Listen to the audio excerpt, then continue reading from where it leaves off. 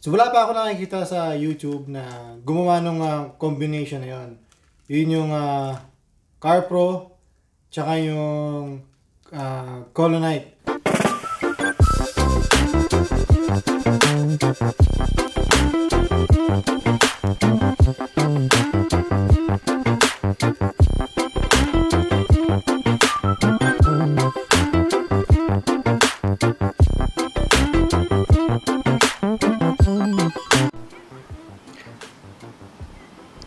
Ito ang ating detail ngayon, guys.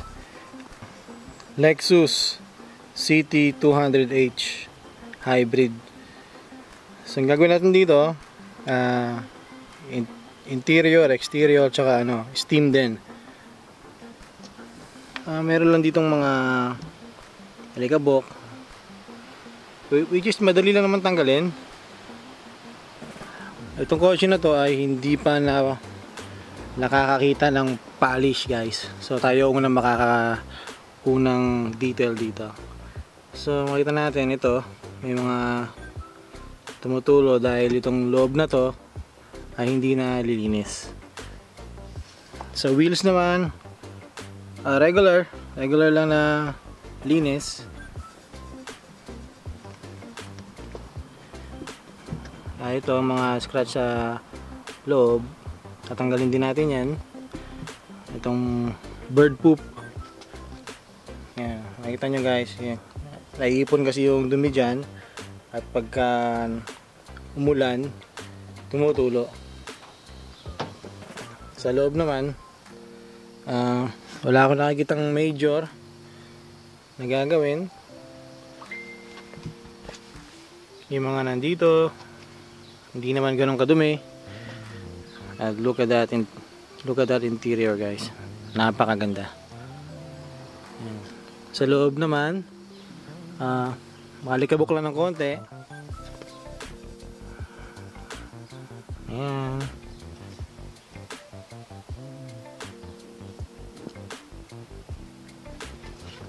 Ang kanyang leather walang problema. Siguro gagamitan lang natin yan ng simpleng linis. Sa likod, ito, yung mga ganito, ayan, dudumi. Yung rim sa likod, madumi din.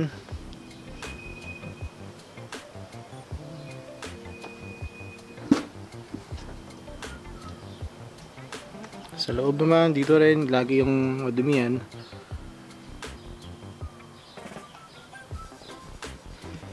So I guess yun lang nakikita kong major problem.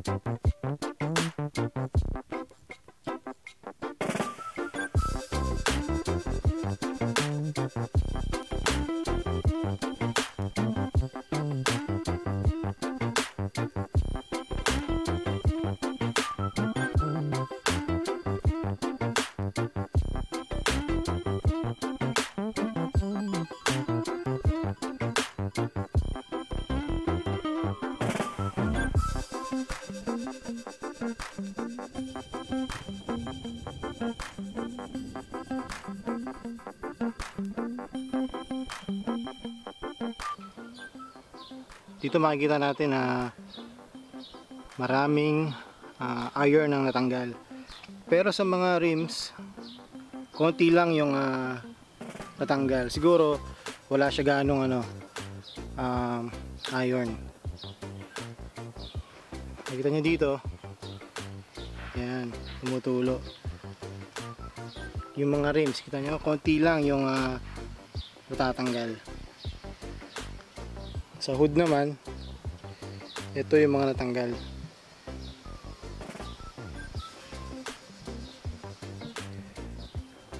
Dito medyo marami.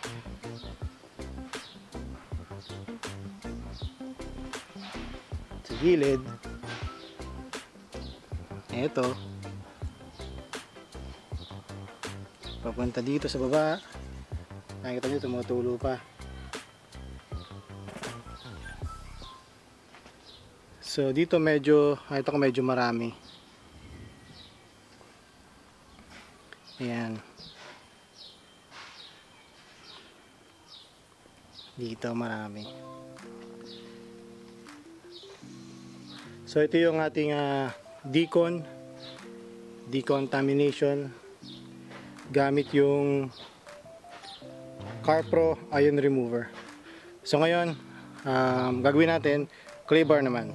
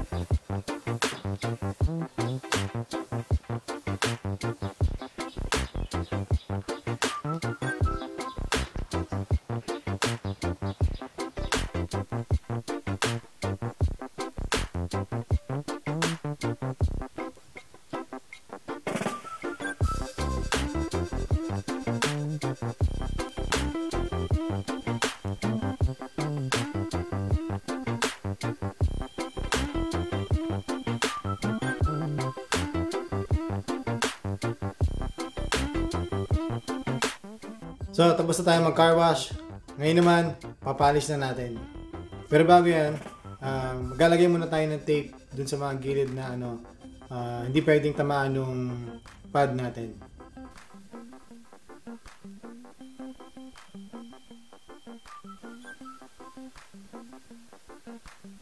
So guys, nalagyan na natin ng tape. Dito, kinapos na yung tape na ginamit ko. So, magkaibang kulay. So yung mga nalagyan natin, itong antena, tapos itong dalawang pillars. Meron din dito itong kanyang fog light, yung grill, tsaka yung itong nasa ilalim. So yun lang yung mga nilagyan natin ng tape kasi yun lang yung kailangan. Kasi pagdating naman dito, chrome naman, so okay lang na malagyan, pupunasan lang agad. So, simulan na natin ang pag-polish dito.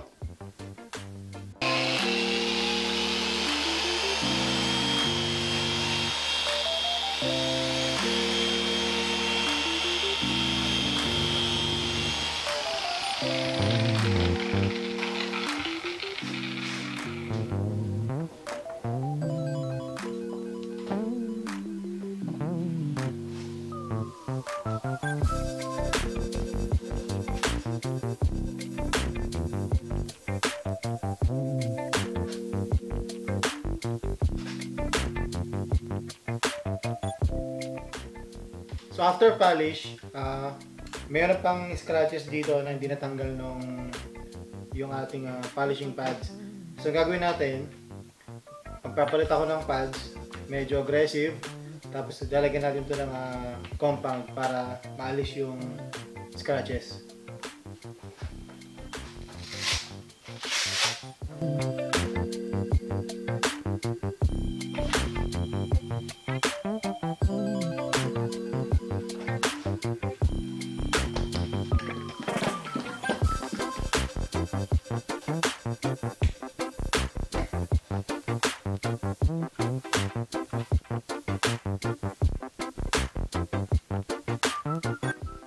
So sa una, medyo madami dahil bago yung pads natin, wala siyang nakalagay na compound o polish. Ihalo lang natin ganyan para parang primer.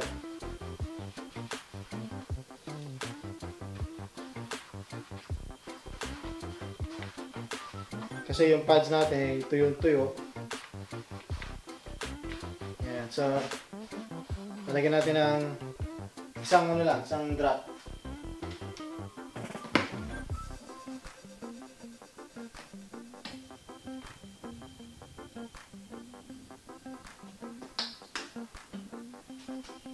Yan, isa lang guys. So ito yung ating scratches, dalawa.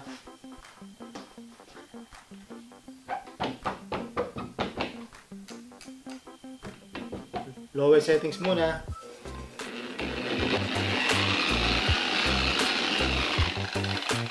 Tapos siguro number 3 lang gagamitin ko.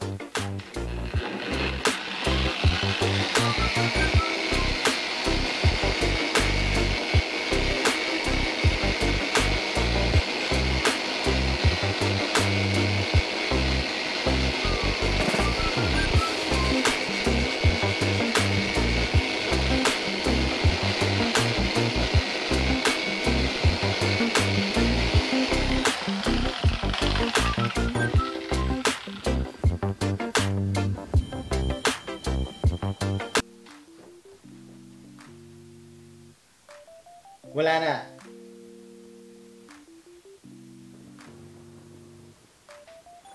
So, move on na tayo sa kabilang panel.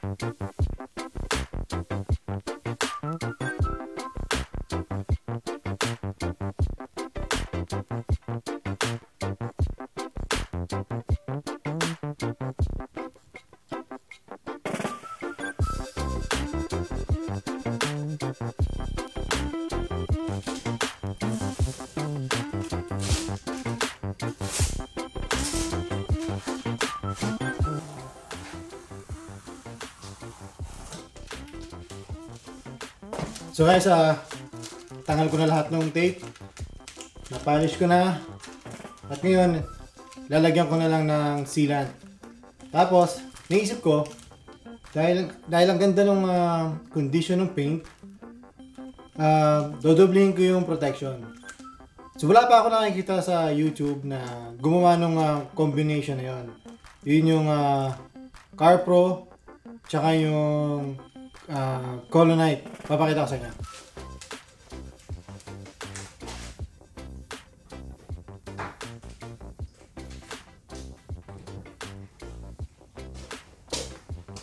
Ito. So gagamitin ko, ito yung Carpro. Ito yung sealant.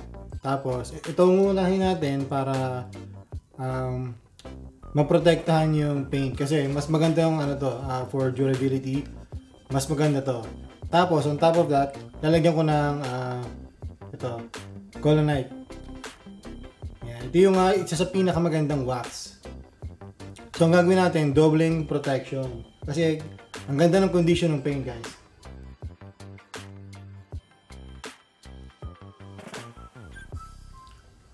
Good morning, guys. Day 2 ng ating detailing dahil kahapon late na ako nag-start, mga 6 o'clock na nung hapon.